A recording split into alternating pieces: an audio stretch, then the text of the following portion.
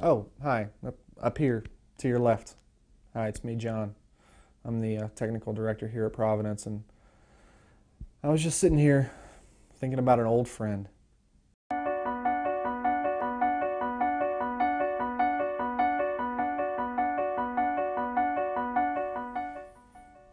was thinking about how in the news lately we've seen lots of people we're familiar with who've passed on.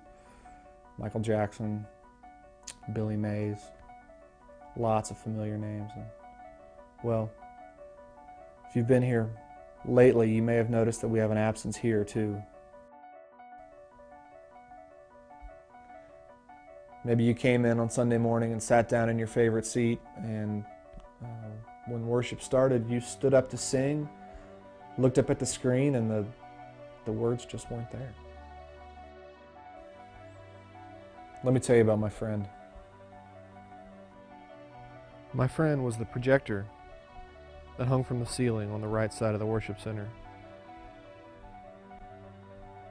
He was a Sanyo PLC XP30, and a darn good one. He's been here at Providence for over 8 years. Every week, he never took a day off. He never had a vacation. He was dependable. And week to week we would come in and he would help us worship without distractions. He would help Chad convey the message of God's Word. He was so dependable that really we took him for granted and we didn't notice him until he was gone. It was just a few weeks ago when we started to notice that he was having some trouble. It started with funny black lines across the screen, strange colors, and then one day he just didn't look well.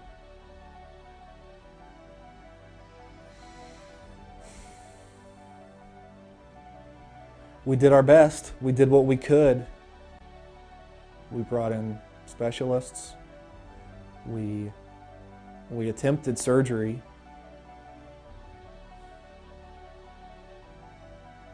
But it was no good. In the end, it was just futile.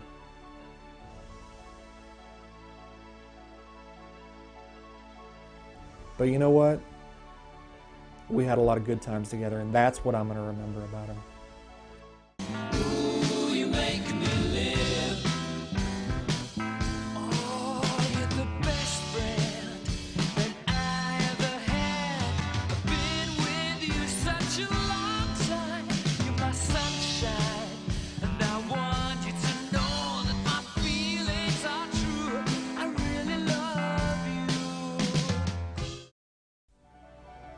You know, even though he's gone, I've come to realize that what he did here was ministry.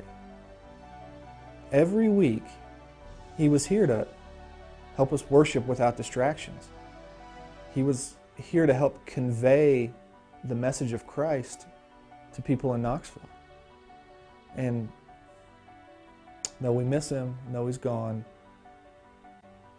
God's work still needs to be done. Ministry goes on. So remember, when you're putting your tithes and offerings in those boxes back there, what you're doing is you're helping ministry. You're helping send the message of Christ to the people that need to hear it.